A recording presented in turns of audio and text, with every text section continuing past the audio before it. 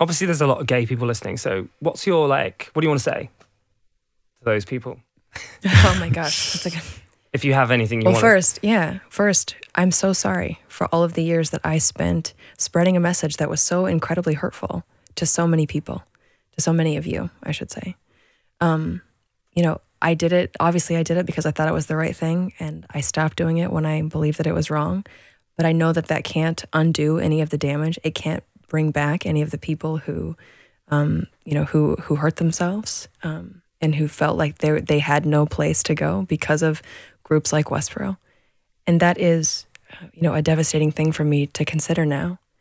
And all I can do is be better and try to do what I can to make sure that that doesn't happen anymore.